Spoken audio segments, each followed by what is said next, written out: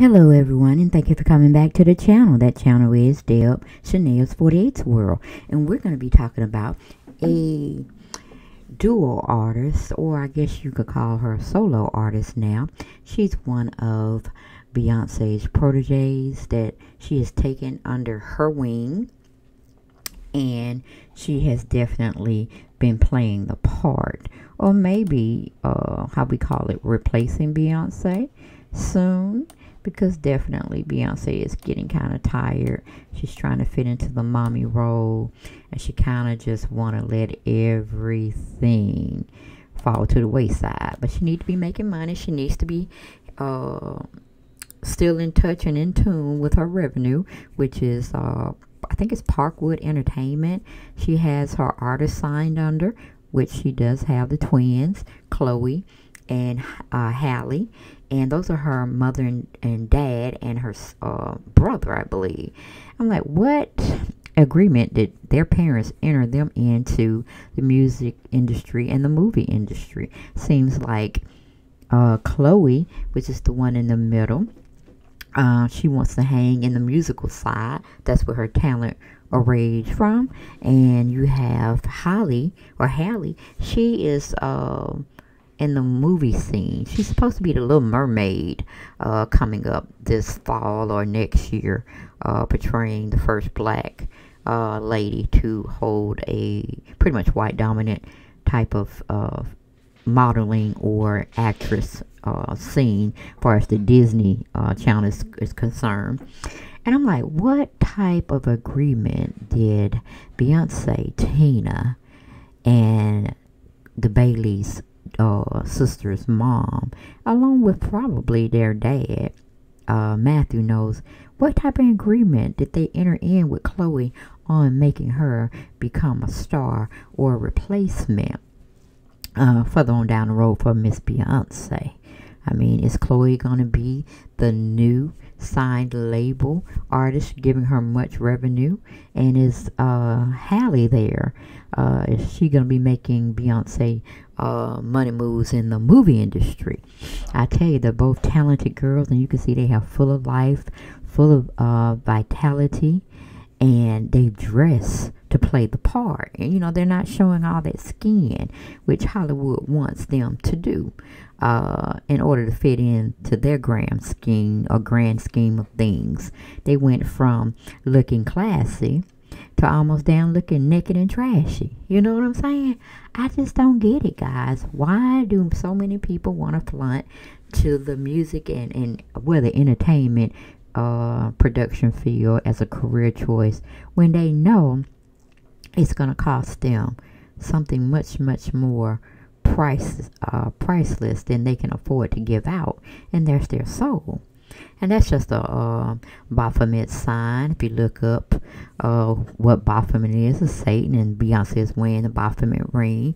I mean, I'm not putting no ring on my finger that has the devil horns and all of that like I'm sporting him. I'm not a rocker.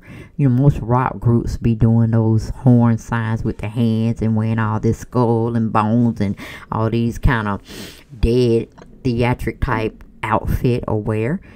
But Disney has also gotten clowned on becoming a grooming tent or foundation for, you know, making these young girls come out to be sex kittens in the industry. You know, they get them young, 9, 10. But remember, all things work together for good to those who love God. So I want to say, keep those two sisters in prayer. Hopefully one day they will wake up, have an epiphany, and say, no, God, forgive me for all my sins, past, present, and future, and walk me out with your hand, dear Lord, from this industry, because it's very satanic. And I tell you, they have definitely put these women. Now, see, that's how they supposed to be. Y'all remember Dream Girls or whatever? How they used to dress like the Supremes, you know, with class and dignity. You see how they came out? You know how they had these girls, and now you got them looking half dressed, half ain't got no clothes on each other. Like, look at that picture right there. Only thing that you get is not the fashion, because the fashion is on point. I love the hair, but I'm just looking at these boobs. I can't see the nipple, but it's just like, damn, they there. Then you got this little outfit, and it seems like this particular picture that's coming in the video has her coming out a woman's vagina, or the womb, or the vaginal area. That's what that pink to me symbolizes, and the little shapes that it's making that look like a woman vagina, y'all. And like she's the I guess whore Babylon mixed up in there. You know, it's like, if you gotta go see the video. And I tell you, I wouldn't have been on this looking at a video or trying to research this or talk about this particular video if it didn't come across my feed, and other YouTuber content creators were out there doing some things and making references. And I was like, let me go see this video, see if it's as horrendous as they're talking about it is, and talking about that it is. And I went, child, I'm like, that is something else. Now, if you look and notice some of the hand positions Beyonce used herself, can't go through all of them. Y'all gotta look up rituals. Y'all gotta look up MK Ultra. Y'all gotta look up the music industry and how demonic it is. And then this video that I'm giving y'all to partake of will probably make sense. A lot of people out there are forming their own opinions. You know, that's what we do. Most people don't. We're not journalists. I'm not a journalist. And see, I'm like, these are angels. Are they going to be angels, or are they going to be puppets of the satanic world? They have to choose. And right now, it seems like they came out, like I said, beautiful young women, very talented, have a lot going for them, intellectual as well as musical inclined. And they just want to just, you know, this, go look up do what thou with Aleister Crowley. Study him, and you'll see where this pretty much comes from. Or the satanic church. This is what they believe in. The robotic female slave.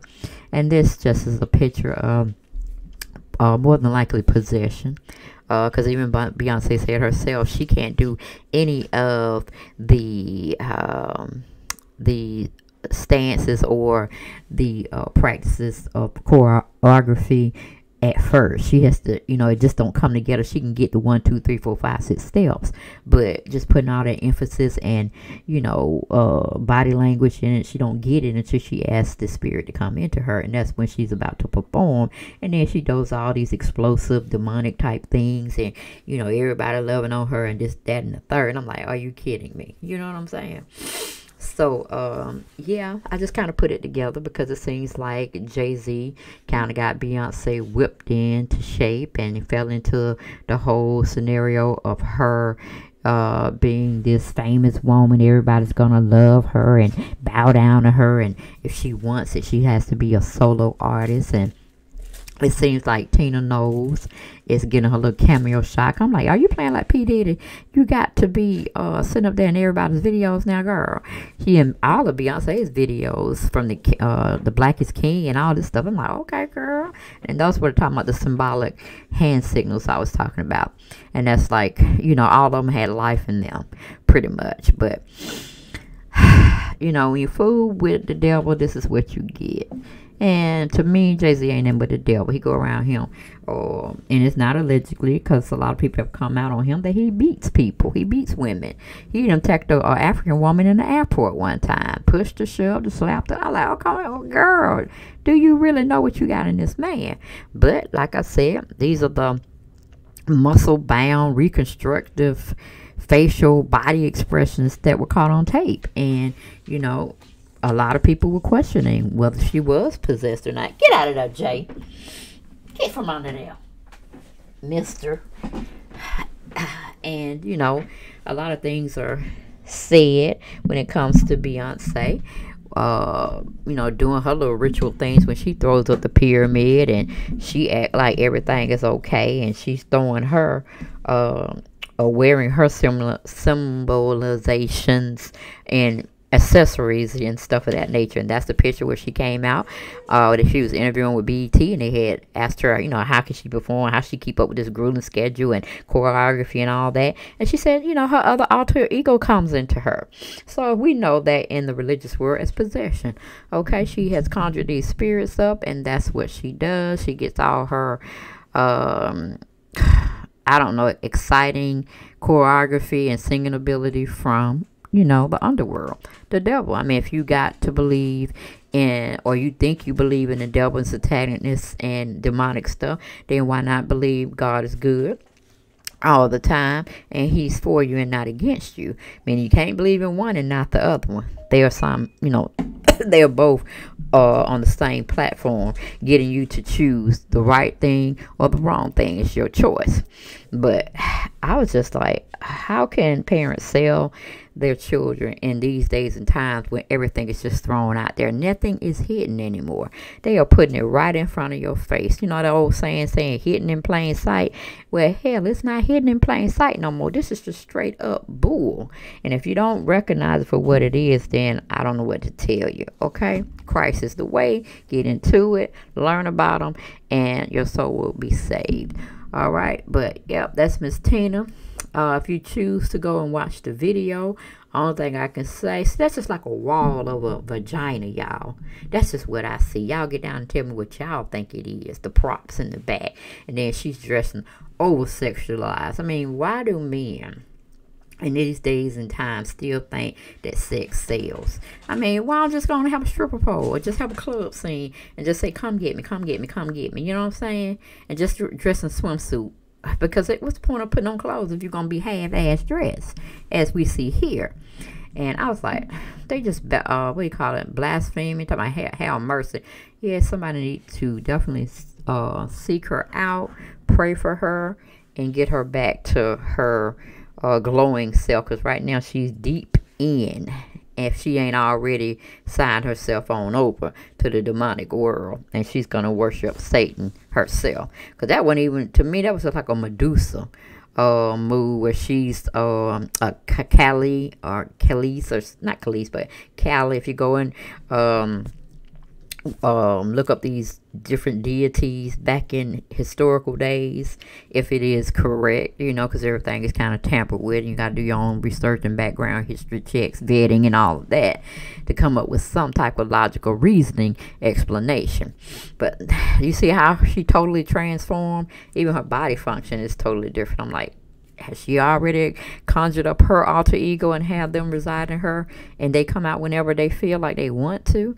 I mean, just being worshipped and idolized and fame just puts you in a fishbowl where you cannot even really truly live and go out and get you a sandwich or something, or somebody, mugging you or trying to kidnap you or just trying to get in your space. You can't live anymore. Why do people choose to live this type of lifestyle? I do not know. But yes, these are little pics I got from her video, trying to display the more sinister, mysterious, demonic side of where our once hidden gem and diamond, Chloe Bailey, has faltered and went off the boat, the straight and narrow, and she has gone into a wide path that's going to send her straight to hell. So many prayers go up for her. Like I said, I don't know where the parents are, why they letting Beyoncé, allegedly, Tina Knowles and Matthew, and the entertainment industry, period, at its whole large totality, why are they selling this girl's soul, or masking that it's something good? It would help her talents and she would be forever fulfilled in this lustful type of industry. And shout out to the Grape Juice, or a little vlogging company, or blogger. I use this picture. Go check their site out. They're another blogger, YouTuber that have a mass amount of celebrity type videos where they're for them or against them, whatnot. Pretty much equality over here. I can see both sides, but I'm like, is it worth selling your soul to get all this fame and fortune and you still be empty at the end? It's almost like getting everything you want, but you're still unhappy, but you paid a price, a very large price, and that's your soul that you can't get back because you made and signed that devilish decree of entrapment contract, and you purchased your soul, or you sold your soul when it wasn't yours to begin with. It's the Lord's, okay? But girl, she ain't showing them but romping ass and all of that, and the whole scene takes place, like, I'm just visualizing that it was a school that she was the madam of, and she taught them how to take men's money and their soul, pretty much. You know what I'm saying? Because it even had a little part in there where the boy's eyes was black, and she was laying on the bed with him, and he was just like, you know, a zombie or something. So I'm like, really? Really? If this is what the industry, this is what creativity, making videos is supposed to look like. Look at that, you see that crack, that girl's behind splitting up like that. It's just sensationalism of sexism, and they keep using our younger girls to display it. If we don't teach our young ladies that, hey, you might be shaking your rump and all this kind of little stuff and that and the other, but you know, come on, let's stop feeding the machine of emptiness and sadness and depression, and you know, possibly suicidal ideologies going on when you can't get, or you feel the same like you used to feel when you first was making music, and getting into people's spirits in a good way. You know what I'm saying? Making them feel good. But now you're just supposed to child for porn, pretty much. And I'm like, oh my goodness, oh my goodness. So our prayers go out to Miss Chloe Bailey and her sister, because we have yet to see what her sister's going to be partaking of, and how Beyonce is going to be ruining her life as well. Okay, and I'm not saying, you know, it's all put on Beyonce in the music industry, because everything has a choice. People have to understand certain things, and if they can live with it, cool, you know. But then, you know, when you get into the sacrifice and one for the other, and I just don't want to see anything happen bad to them. They seem like pretty good girls, good bread, good stock, and they had so much life and potential, and now one of them has gone into the music industry, and she's looking like a total hoe. And you know, this is the man she was supposed to have seduced and took his soul or whatever, and made him her own property to use however she see fits, you know. And to have those two at the reins handling their career, it's just very mind-boggling, very, very mind-boggling and disturbing. And see, that's Miss Halle. She's supposed to be the new mermaid coming up for Disney this maybe fall, or maybe early winter of next year. I don't know when the movie's going to come back out, but she's supposed to be playing that part. But, you know, looking at her sister laying on the bed, going through a woman's womb, or this is the vagina of the woman's womb, and she's supposed to be an entrapment for that. Like, we just sex trapping or sex kittens for men to play with. We're just little toys. And she's pretty much, you know, saying this is what we do, this is how we get our money, and this is we're boss, you know. We sell our Uzi for a price, and if you can't pay it, keep bouncing. I mean, I don't understand. I don't, you know, this is just how I'm viewing it. So if you dare to definitely seek out to try and go and premiere or look at her video, you're going to be saying, Lord have mercy on her soul as well. If you're, you know, decent person, and you believe it's right, and wrong is wrong. But, you know, it's a shame that, you know, Matthew Knowles did Beyonce that way, sold her for the highest price. Because anybody tell him quit his job, but he saw the fame, the fortune, and, you know, everything he wanted. And he sacrificed his daughter because she liked it music. She wanted to reach people through her music. And this is what we got here, you know. So thank y'all for coming in, viewing the video, spending time with me. And I will crank out some more videos for y'all to partake of. You can definitely put your comments down there. And please share me out to your family and friends. And come back as always. You know I got something to talk about. And I'll see y'all next video. Bye-bye.